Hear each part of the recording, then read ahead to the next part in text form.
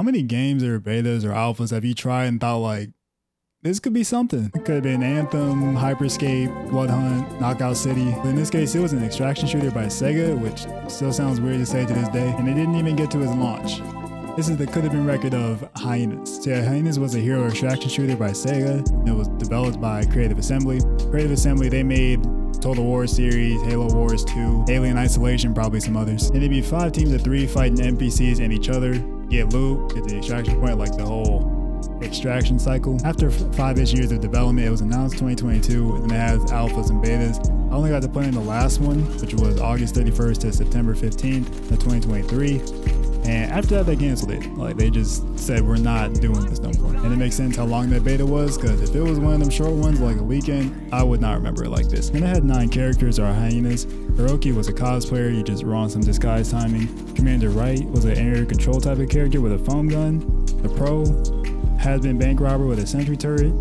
Prima, crackhead with her own zero gravity suit, and the SMG. Doc Hotfix, the most annoying and corny character I have ever played in my life, but how to heal him about that was really good, so I mean, you know, he did his thing, I suppose. El Sabone, I probably said that right, but he used to be fed with a sonar strap to a sniper. Galaxia, shotgun character with a shield that would send the bullets back at you when you shot at her. Mosey, Mr. Blackman, no socks in them sandals, but he did have a rocket on his AK, and Digit 2 threw out fire traps for like zone control and stuff. Yeah, I ended up playing Doc Hotfix the most. I wish I could have turned off his voice lines, but they got on my nerves, but he was fun to play at least. I played him and Hiroki the most, and then everybody else I just at least tried. I think my third most played probably would have been like the Pro, maybe. But the different comps you could have with the characters on your team and then just on the other 4 teams, it made the fights vary a good amount from one to the next. And you also had the zero gravity, and then the fact that the map itself was small for like extraction shooter standards. Normally you're on this giant map,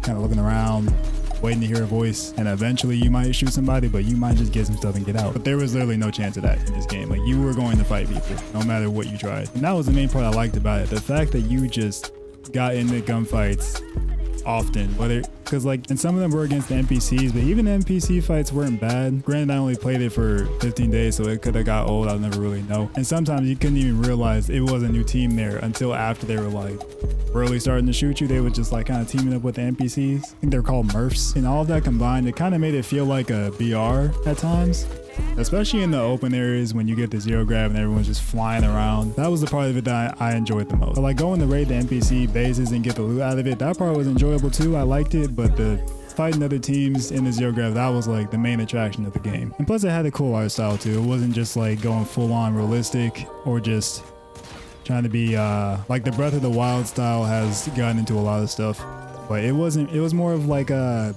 Borderlands, but not as grimy, I guess. That's how I would describe it. And had to drop, I'm not gonna say it would have been my main game. That's still the finals, especially since the new season just dropped, but it would have been in rotation. I mean, I play Exify on the side, Sim Racers like Assetto Corsa. I started Elden Ring. I don't know when that's gonna get done. Maybe in a year. And forget the DLC. I don't know when bro, that's the future. But like, it would have been in rotation for sure. And before I talk about why it failed, just scroll down and leave a like on the video. Thank you. Now we can move on. The reasons Hyenas failed was it was expensive, bro. This game was the most expensive game Sega had ever made. The last, I guess like the now second most expensive game they made was in like 98. And to make it worse, it was originally planned to be like a pay game, probably $60, $70. I would hope it wouldn't be 70, but it's probably gonna be something like that. They changed it to free to play, so then, you know, less money to gain back that 70 mil from the jump, having to do it all through microtransactions. And in the space it was trying to occupy in just the live service free to play shooters, people aren't super open to new ones, to be honest with you. Like, unless it hits top of the charts and stays there for 3 weeks, people don't really want to give stuff a chance, especially now. And yeah, the risk was just stacking way higher than the reward in Sega's eyes. Just a lot of money spent. I'm guessing they didn't think they was gonna make that back like at all, so they just decided to shut it down. And I looked at this article from Games Industry. They talked about structural reforms, and there was probably some layoffs, because I mean, that's how the gaming industry is. Like, a lot of layoffs at a lot of different studios and companies. And there's a quote from Sega's senior executives, VP and CFO, God help me out, Koichi Fukuzawa. My bad, bro. But he said, although the game itself was good, we decided to cancel the development of Hyenas because we did not think it would reach a quality that would satisfy our users when we considered whether we could really operate this as a competitive online game for a long period of time. He right, I didn't think the game was competitive, bro. I thought it was like purely for fun, casual type. And when I talk about that 70 mil, it was even worse. They said that is the most money they lost in a fiscal year ever. They said 95.7 million.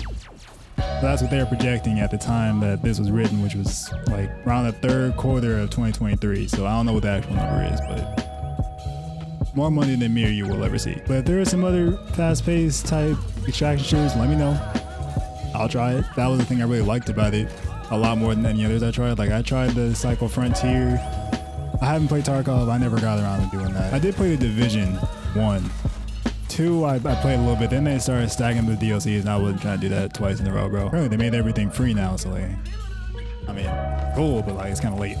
Then they canceled Heartland. Like it's a whole mess. Talking about 3, it's like you should have just made Heartland 3. Had the bag and sold it. But okay, with that aside, another game that got shut down that I was, it did drop, to be fair, but one that I was like looking forward to playing for a longer period of time was Veiled Experts. I made a video about it a while ago. Whenever it like really just plummeted, and then they just put out a tweet talking about it shut down. Made a video about that. It's on the screen right now. Subscribe to the channel. Bye.